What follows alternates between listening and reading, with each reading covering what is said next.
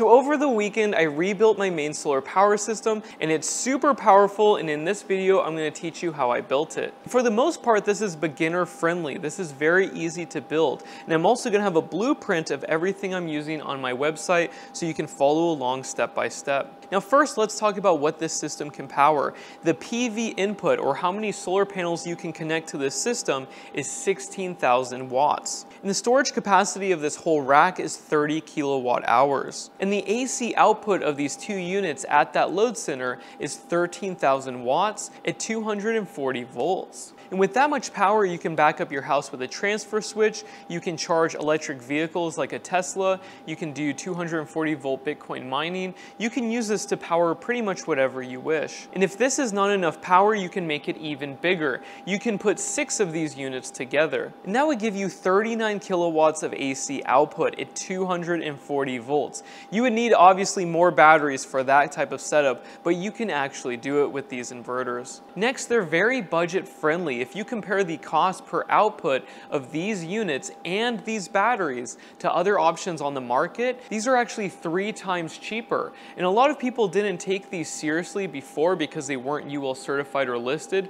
but now they can actually pass an inspection. And the competitors' prices are not going down. So these are a fantastic option. And my favorite, the LV6548, which these are based on, I put megawatt hours of power through it. So I highly recommend these. I leave them running 24 hours a day. So anyways, let's talk about how you can actually build this at home. Now the first step in building this system is having a wall that you can mount it to, and you need a non-combustible surface. So what I recommend is cement board or hardy board that you can buy at Home Depot or Lowe's for $10. And the installation is very easy. You just slap it on your wall and use some screws to hold it to the studs on the other side. And on this system we have 1, 2, and 3 sheets of cement board, which cost $30. Next, you need to mount these components on the wall, and what you want to start with is the all-in-one system.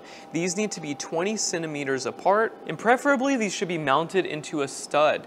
And on my system, I mounted it into the stud with one hole and then drywall anchors with the other hole. And that works great, but some people recommend having plywood behind their cement board so you can mount it anywhere you wish. But you can use either method, it's up to you really. Now after you mount the cement board and these inverters, you can connect everything together. So first off, we have 2 EG4 6500 EXs. These are all-in-one solar power systems, and they're capable of outputting 6,500 watts each. But in this system, I combine these 2 units to increase their output. So we actually create 240 volts with a split phase output. And what that means is that each unit is supplying a hot lead for that panel. So one bus bar on that panel is supplied by this inverter, and one bus bar on that panel is supplied by this inverter. So in a sense, the AC output of these units is in series, but the battery connection of these units is in parallel, and you'll see that down here. Now this is the battery connection for each unit. You have a positive and a negative, and a positive and a negative. Now the manual recommends that these cables are 2-aught gauge, so I'm using pure copper 2-aught gauge welding cable. Now when you connect these 2 inverters to a battery bank, you have to use equal length conductor. And this will allow voltage sensing to be very accurate for both units. So you'll notice that the positive is the same length, and the negative is also the same length to these bus bars. And these bus bars are where you connect your battery. So this is the main positive, and this is the main negative.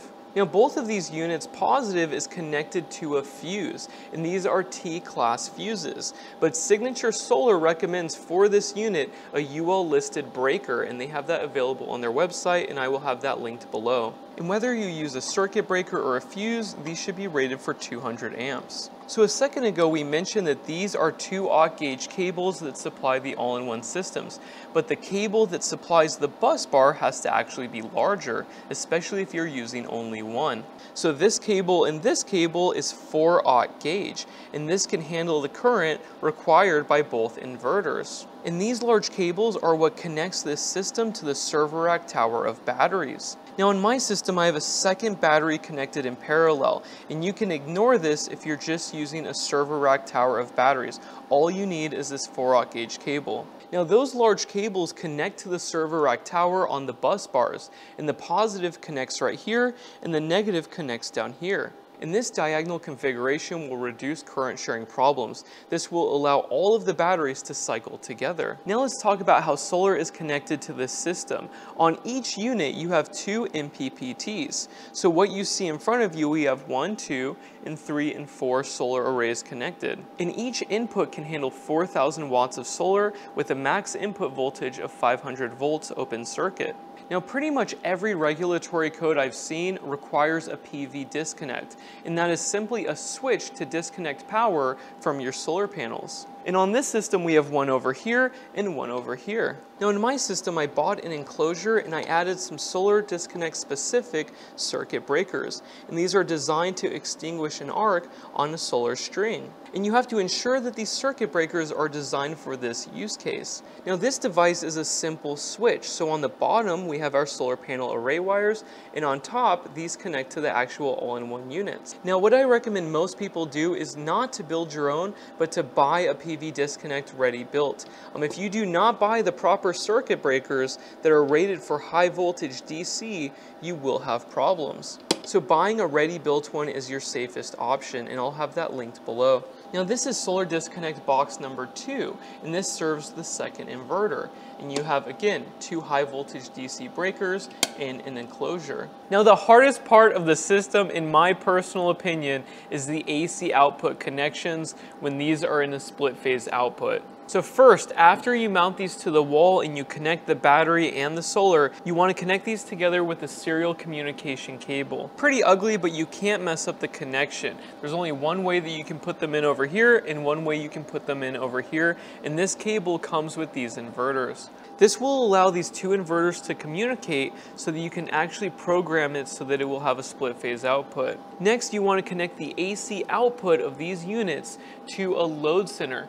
And this is a panel that you can buy at any hardware store, and it has a main breaker. And how you make that connection is with flexible conduit. This is very easy to use, and right here we're using 3/4 inch conduit. If you've never used this before, please watch a video on YouTube. You just cut it with a knife, shove it into this little adapter, and then it screws into the hole on this unit and over here. Now let's take this cover off and I'll show you the connections. First, we need to power it down. This very carefully. And the display will have 3 cables that you need to disconnect. So first we have the battery connection on the right and the solar panel connection on the left. And in the middle, we have the AC output on the right, so it's these 3 terminals, and the AC input is the terminals on the left. And the AC output flows through this hole, and the AC input goes through this hole. And the 6500EX comes with these cable entry glands for all of these holes. And I use those for all the holes except for the AC output because I want to use flexible conduit. And this is a 3/4 inch connector, but this is a 1 inch hole. So I actually had to use an adapter from Lowe's so it would fit this hole perfectly. And they're only 50 cents, but make sure that you buy those. Now let's talk about the conductors connected to the AC output terminal. We have a black conductor, which is the hot. We have a white conductor, which is the neutral, and a green conductor, which is the ground. And these are not the same size. The hot and the neutral are 6-gauge conductors, and the ground is a 10-gauge conductor. The same is true with this unit as well. We have a hot neutral ground and a hot neutral ground. And all 6 of these wires will connect at the load center in a specific way. So first, this is inverter number 1, and this is inverter number 2. And inverter 1 connects over here, and inverter 2 connects right here. And in my configuration, this is considered the main panel, so we can use the neutral bus bar to connect the grounds and the neutrals together. And you can see that done right here. Here's the neutrals from the inverters and the grounds. We also added the grounding screw, and this connects the neutral bar to the case of the load center. Now previously on my last system, I supplied the bus bars through the main lugs, but they don't recommend doing that any longer. What they recommend is using a circuit breaker as a disconnect for both inverters. This allows you to add more inverters to this panel if you want to scale your system in the future. So this side is for inverters and this side is for loads. In inverter number 1, the hot lead supplies this circuit breaker, and then inverter number 2, this hot lead, the black one, supplies this circuit breaker. Now if I had a 3rd and a 4th inverter, they'd be connected right here, and then a 5th and a 6th inverter, they would be connected up here. And then on the load side, we have my EV charger for my Tesla right here. And then we have my mini split air conditioner over here, and then this one is not used. Now this configuration works great if you're using this as an off-grid inverter, or as a backup for your house with a transfer switch. But there's another ground neutral configuration. If you use these inverters as an uninterruptible power supply and you enable the bypass, you need to treat this panel as a sub-panel and keep the grounds and neutrals separate. That way the supply from the grid can clear the fault at the panel. If you tie them together over here, you will have problems. But that's the only exception. Everyone else should do it this way. Now the bypass mode gets rid of the ground neutral bond in each unit, but when you have the inverter on and you have a split phase output, you're going to have a ground neutral bond in both inverters. And myself and others were actually concerned about this because this can create current on the ground.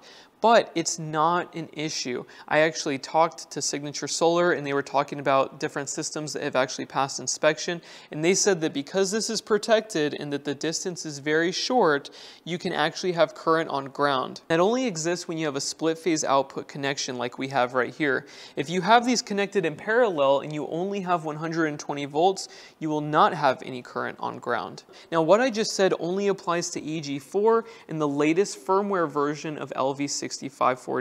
On older models, there was potential between the ground and the neutral, and you could not use this configuration. You would have to keep the grounds and the neutrals separate. But that's no longer an issue now. You can tie everything in on the neutral bus bar. So to summarize everything up, follow this configuration unless you're using bypass. If you're using bypass, keep the grounds and neutrals separate, and that's all you need to know. I will have a picture of this configuration on my website that you can copy. Now after these connections are made, you are finally ready to program these inverters so that they can communicate together. And I'm going to show you how to do that. First, we need to put this back on. So first, we need to turn these on without turning the inverter on. And the easiest way to do that is to connect solar power. So let's flip those switches, and then they will turn on, but the inverter is still off. You can notice that this button has not been pressed. And this light bar is not illuminated. That means that the inverter is off.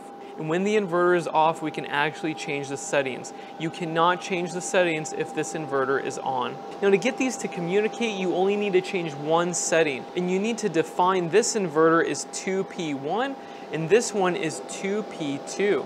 So let's start with inverter number 1. Hold down the enter button and then press the down button and go to setting number 28 and then press enter. And typically it's SIG, but you want to change this to 2P1. Just like that, and then press enter, and then press escape, and then on the main menu it should say 2P1. Now on inverter number 2, hold down the enter button and go to setting number 28, and it will be SIG, but we need to change this to 2P2. So press the down button, and there are two 2P2s. There's 120 and 180. You want to set it to 180 and then press enter. And this will keep the phases off by 180 degrees. And this will give you 240 volts. And then press this to escape, and then it will say 2P2. Now when you see 2P1 and 2P2 on here, and you have the serial cable connected, now you can turn the inverters on and test to see if you have 240 volts. So press this on button on the front, and it will say 120 volt output, 120 volt output. Now we're going to test the voltage at the panel. So we have a hot right here and a hot right here supplying this circuit breaker. We have 240 volts between both hots. And from hot number 1 to neutral bus bar, we have 120. And from hot number 2 to neutral bus bar, we have 120. And that's perfect. Now we can add this cover, and then after the cover is on, we can turn it on by flipping this switch. This will allow power to go from the inverters to the bus bar and then to our loads. And it actually works. So right now it's charging my car and running my mini split air conditioner. Now I created another video on how to build this battery from scratch, so please check that out if that scares you. Now the final step is establishing communication between this system and these batteries, so that these batteries will control how they want to be charged and how they should be cycled. So I'm going to make a video in the future on how to do that. Now Signature Solar recommends the communication system so that the batteries and everything work together, but it is not required. You can easily use these EG4 inverters with other batteries if you have them. All you have to do is change the settings for the charge profile, so the absorption and the float, And then there's another setting on low voltage DC disconnect. And that will turn off the inverters when you're at a low state of charge or a lower voltage for your battery bank. I'll have some example settings on my website next to the blueprints. Now that's pretty much it for this system. Very simple, easy to build, and you can see there's not a whole lot going on here. Now I'm gonna run this system 24/7 for months. If I have any problems, I will let you guys know. I plan to put a few megawatt hours through this system, and I use it to charge my car every single day. That's pretty much it for this video. I hope you liked it. Please let me know if there's anything else that you wanna know. And yes, we'll cover the communication protocol in another video.